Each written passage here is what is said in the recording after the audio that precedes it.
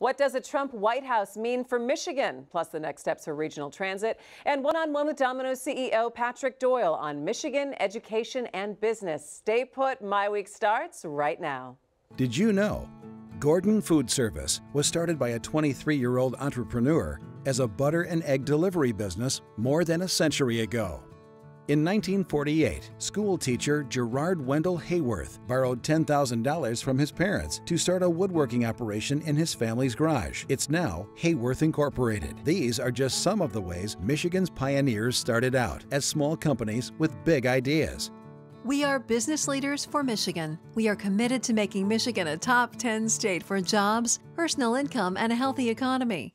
Funding is also provided by Delta.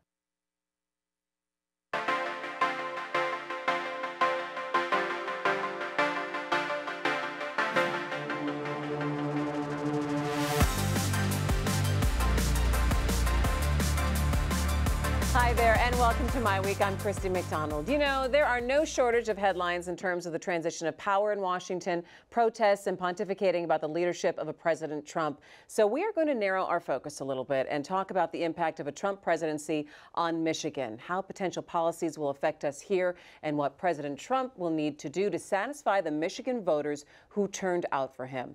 We'll also debate a possible Plan B for regional transit, and you'll hear from Domino's Pizza CEO Patrick Doyle, his thoughts on Michigan, education, and business. So let's get started with our MiWeek contributors, Nolan Finley of the Detroit News and Stephen Henderson of the Detroit Free Press. Gentlemen, how are you? It's good to see you.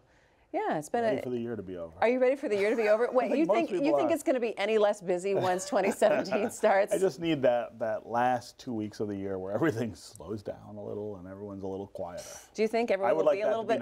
Is that your holiday wish, or is that no, well, it happens for me because I just leave. I just go away. I had a new granddaughter this morning. Well, congratulations, Papa. That is wonderful. Yeah. That's wonderful. All right, so there are good things to celebrate in the world, but there are also some very interesting things to talk over, and I think if you get through a lot of the headlines that we've seen coming out of the what will President-elect Trump's administration look like, I want to take a look at how any of his policies and any of the things that he wants to push through now, how it will impact Michigan. Nolan, if you take a look at some of the things that he's talking about, what do you think are the key things that's going to impact Michigan? You know, I think there's reason for hope and reason for concern in his proposals.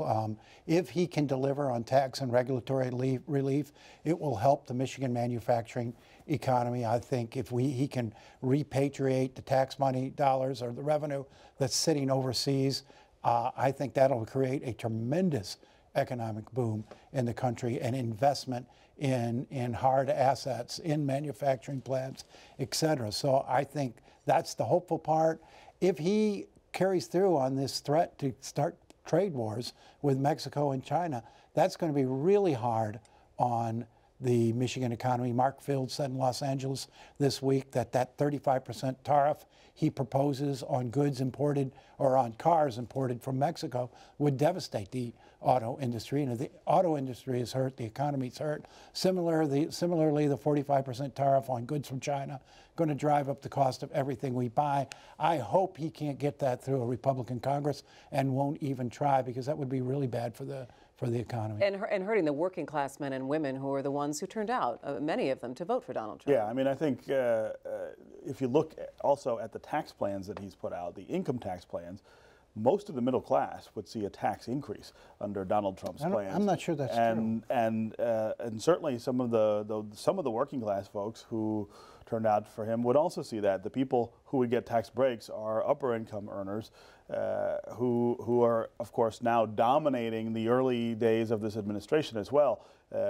This idea that somehow he's going to reform corporate taxes to repatriate that money, why would that happen when his chief economic guy is likely to be someone from Goldman Sachs, for instance? Why wouldn't it happen? And why wouldn't Goldman Sachs want that money here? Everybody wants that money back. Barack Obama wanted that money back, and he wanted a lower corporate tax rate, never got around to pushing it through. Everybody wants that money to come back here. It's being double taxed, and if it comes back. But as far as the tax plan I saw was there's a place you can go online, put in your income, and see what happens. Try it. I mean, it's an astoundingly high number. that you get to before you get to a tax break. What I saw proposed was a 25 increase in the personal deduction to $25,000. If you get that, you've got any couple making less than $50,000 would pay no taxes, and a big chunk of the middle class would see big reduction. You got to go to the calculator. That goes through. Who's running? I'd have to know who's running the calculator. Tax policy is really complicated, and this is the thing. I mean, this is a guy who's offered push-button answers to complex questions, and when you sort of add that complexity to what he says he wants to do, you see that what he says is going to be the effect is probably not going to be. You know, and a lot of people who voted for him, and not just in Michigan, but around the country, were saying, you know, we need jobs and we want more jobs. And in the job creation, we haven't quite heard, you know, the plans from him on that. And that's not very easy. When he's talking about maybe big infrastructure projects, I'm not sure that's totally in line with the Republican Congress that he's going to be working with as well. Well, I mean, he is proposing major infrastructure projects, and that represents jobs. Keystone Pipeline represents jobs. But also, if you untie these regulations from the economy and free up businesses to invest and to grow, I think you create jobs that way. We are under a huge regulatory burden in this country. It's something like 70,000 new pages of regulations each year over the last 4 or 5 years. That's choking off growth. And if you could unleash that and let the economy grow, I think that creates jobs. Yeah, it may, but it can also create disaster. Let's think about what happened here in the state of Michigan. One of the first things that Governor Rick Snyder did was loosen up regulations around Department of Environmental Quality, for instance. It disinvested in that agency. One of the first things out of the gate was saying, we don't need this to be so involved in everything. Well, where did that agency fail us? That agency failed us in Flint. Failed to identify but not from what was going. Understaffing. Well, from lack of investment. Well, I mean, you cut the money, and we have the worst environmental disaster in the history of the state. The idea that those are somehow dissociated is absurd. Since you did bring that up, I mean, it also bears repeating that Donald Trump has talked about making the EPA just an advisory, Great advisory we'll have Flint department. All over. Well, and it's also something to think about when you're looking at the state who lives right on the Great Lakes. You ask any farmer who's had to live under their thumb, and you know, it's easy to sit here, you know, in an urban area and talk about the EPA. You want to know why he did so poorly in rural areas. The EPA can be faulted. If you have a farm, if you're a farmer, you don't own or control your land at all. So again, there's this delicate balance between the idea of over-regulation and consumer citizen protection. The government's first obligation is to protect its citizens. That failed us here in the state of Michigan, in Flint, because of the kind of disinvestment in regulatory schemes. All I'm saying is, if Donald Trump follows the same blueprint that he's talked about, that Governor Snyder talked about, we are likely to see the same kinds of effects, the same consequences. These agencies have all been about protecting government power and expanding their own authority.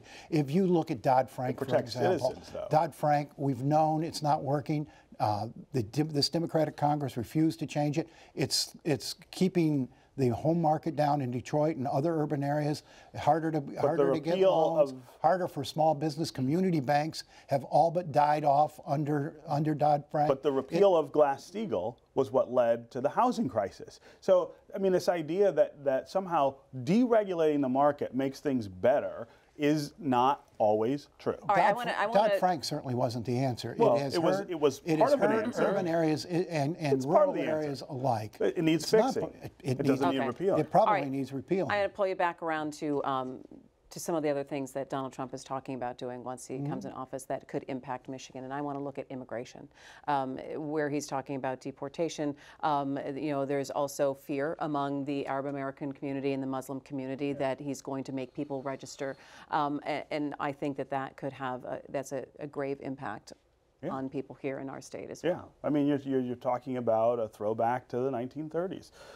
When we were talking about, they're talking about this in Europe with Jewish citizens, and then we did it here in this country during the Second World War with Japanese citizens. I mean, these are arguments we've had before, and these are shameful parts of our past that today most people would say, well, gee, we shouldn't have done that.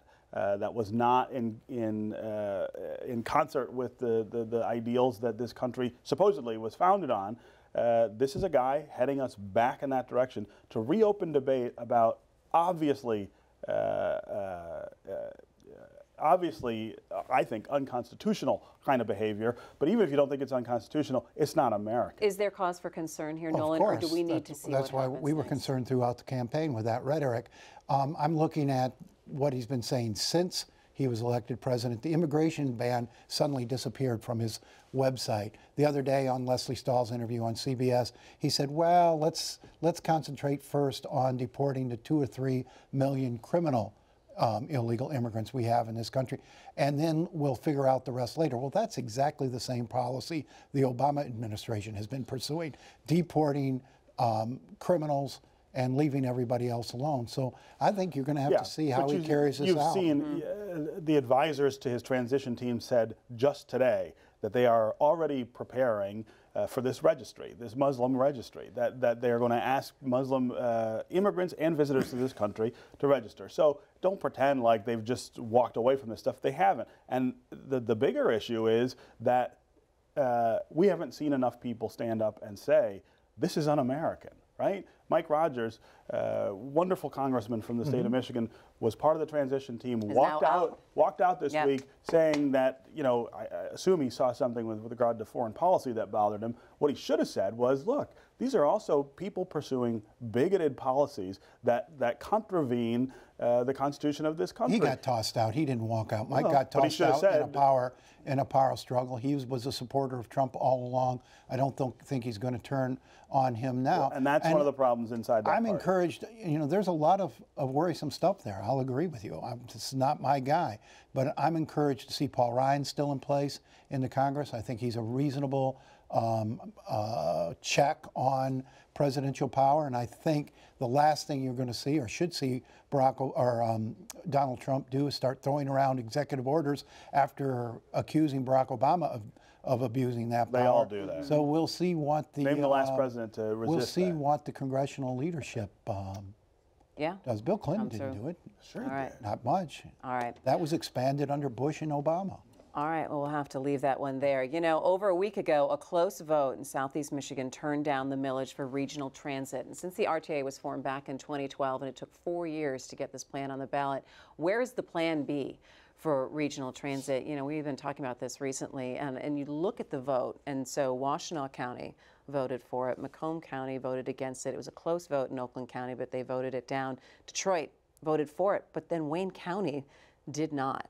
What do you make of what message that sends? Nolan, let me start with you.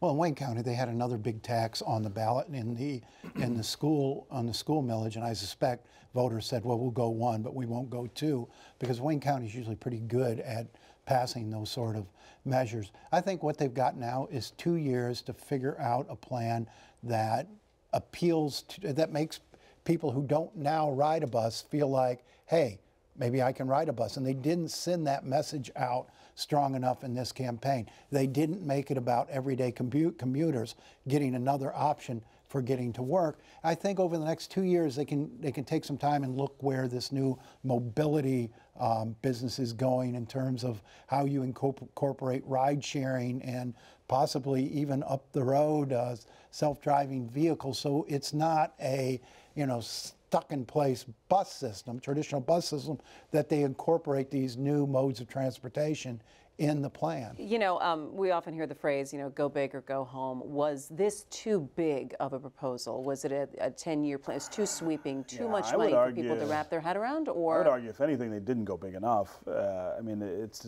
still go left. bigger or go home? Is that the new slogan for you? I mean, part of the criticism that we heard from the suburbs was that it wasn't big enough for them. It didn't include enough of the citizens who live in Oakland and Macomb County to merit their support. I'm not sure what the answer is. 2 years. I mean, if you looked at the plan, I thought this was a reasonable start to a regional transit system. It was designed to get people from where they live to work in ways other than in their cars.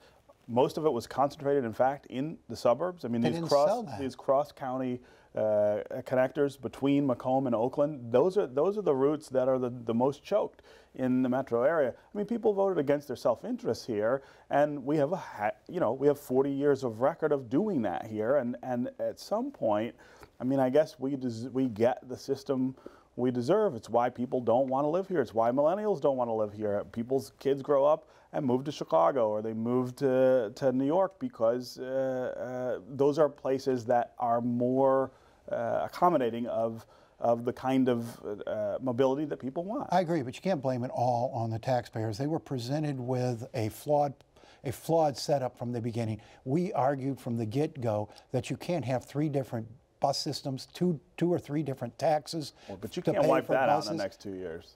You could have taken the time to wipe it out this time, and they didn't have the courage to do it. They didn't want to take on the various interests. But I mean, this was a very confusing proposal. These are the same people turned it down, passed the smart bus tax 2 years ago. So you can't blame it all on taxpayers. They want their own thing. They don't want the regional. This was not. That's a regional system. This is not. This was not a regional great. system that leaves half the region out. This was not a great. People can opt out of. It's not a great setup. When you're asking people, we're going to start yet a 3rd transit system, and we're going to pay for that too. That's not efficient. That's not a good use of taxpayer money. I think if you really want to solve the major congestion problem in Metro Detroit, you extend that rail line all the way to Pontiac, take the pressure off those north-south routes where the real issue is, and in reality, that's where the jobs are too. And I think that would be a huge help for the region. Do you think that we'd see that? Do we think that we see that rail line go all the way up? So there are already plans coming together to move it down Jefferson toward Grosse Pointe once it's done and open, running between Grand Boulevard and downtown. You're talking about an awful lot of money is the issue to get it to Pontiac. That's a much longer route, and there's no, part of the problem with what we do here is that we don't understand that when we turn down things like this RTA millage, we are giving away far more, in fact, in federal money. I mean, the federal government thinks transit here is a joke. Literally, they laugh about the efforts here to try to get stuff done, and they don't send money. They send money to communities that work together, that have plans, that have systems that actually work. And until we get to the point where we can say, all right, we're going to be in on this and in on this for the long haul, we're not going to get that help. They're going to have to revamp it. It'd be silly to come back with the same exact plan in 2 years. They're going to have to figure out what it is people will resonate to and sell it a little better. Yeah. They did a really poor selling job this time. Maybe start a little earlier on that. All right, well, turning now to a conversation with Domino CEO Patrick Doyle. He was the keynote speaker at Business Leaders for Michigan's CEO Summit in Detroit last week, and he shared with me what Michigan needs to do to be more competitive in landing business, plus a plan for education in the state, and what a Trump administration means for business around the U.S. Take a look. Let's talk a little bit about Michigan and the state of our economy right now and how businesses are able to do business. Let me ask you first off, are we doing the best we can in terms of attracting new businesses to start up here in the state of Michigan? Yeah, I mean, there's certainly still opportunities, but there are always ways we can get better. We've been talking a lot at Business Leaders for Michigan about kind of, some of the attraction tools that we use as a state to bring more businesses in. But at the end of the day, I think the most important thing that we can be doing as a state is to make sure that we're investing in the education and the talents of the people of our citizens. Because if you've got a great workforce, that's ultimately what's going to attract in business. That's what's going to allow people to grow their businesses in the state. So not only about bringing new businesses in, but it's also about capturing the growth from the existing businesses. So if we're equipping our workforce better than other states, we're going to grow faster than other states. I do want to ask you detail about what that investment specifically means, but before we get to that, tell me what other states are doing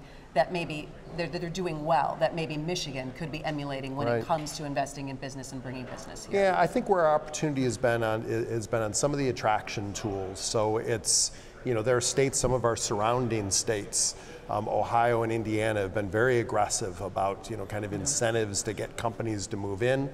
We've tried, I think, more as a state to make it a great level playing field opportunity for everybody. But if you're going to get that big new plant, that big new investment, You know, it's a competitive market out there amongst states to bring those in, and so I think sometimes we haven't been as aggressive there as we could have been.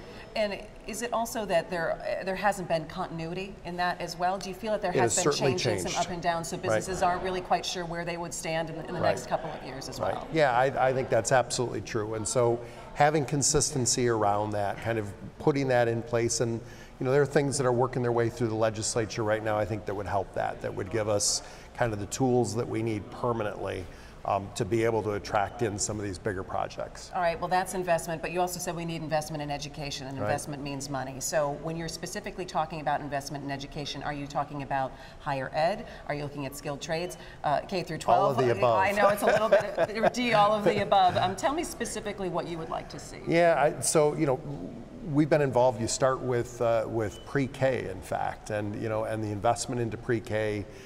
You know, what we know and kind of all the educational research shows is that, you know, if you can get kids at, you know, 3, 4, 5 years old and get them prepared to enter school, that's where you're going to actually get your best return. So doing that, making pre-K education available to everybody is important.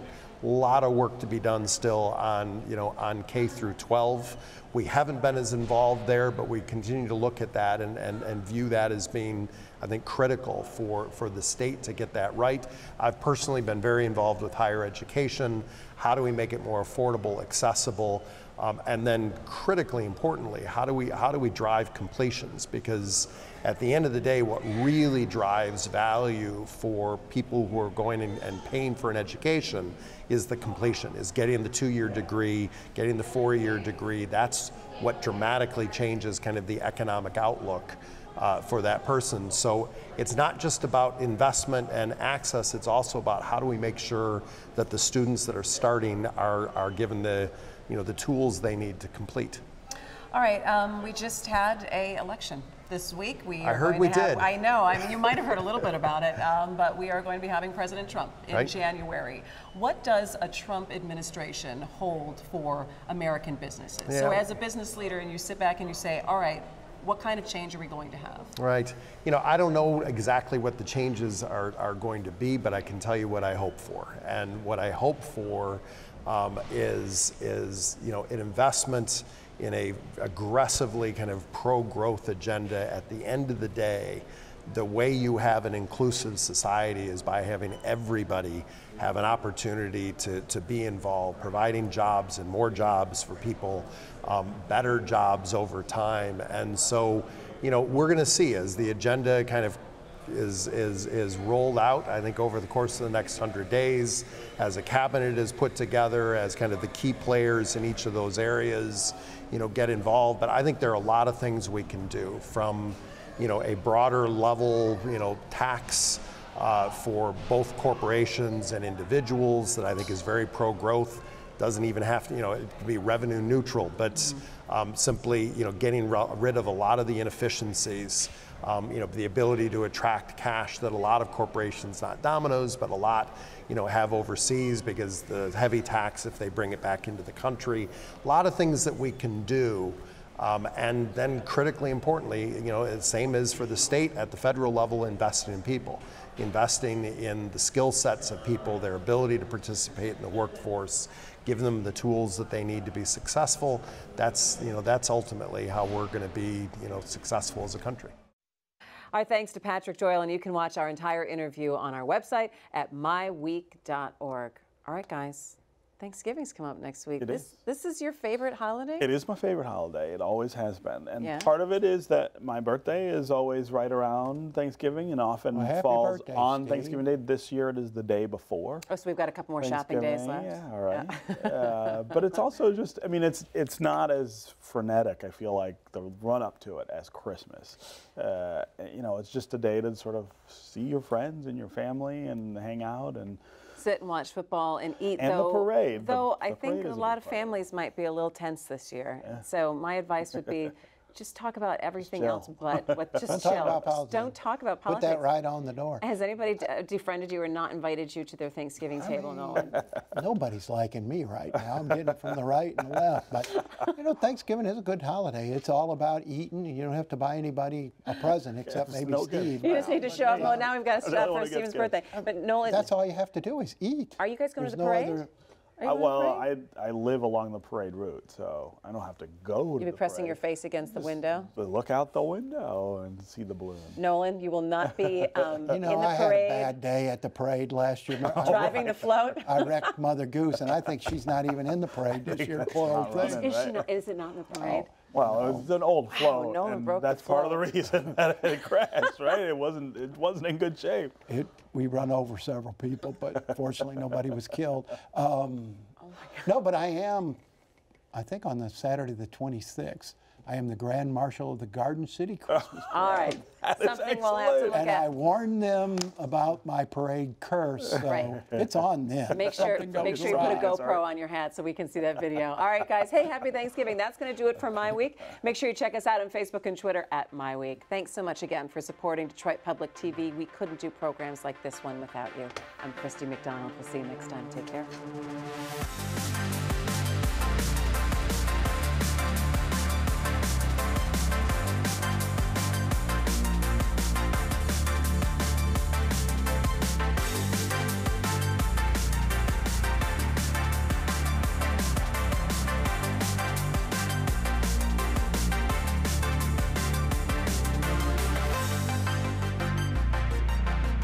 Did you know Roush Enterprises was selected by Google to assemble a test fleet of 100 prototype self-driving cars in 2015?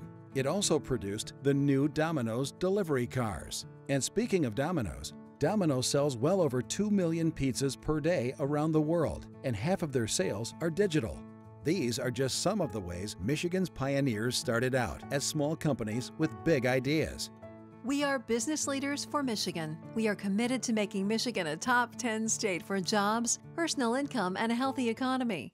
Funding is also provided by Delta. I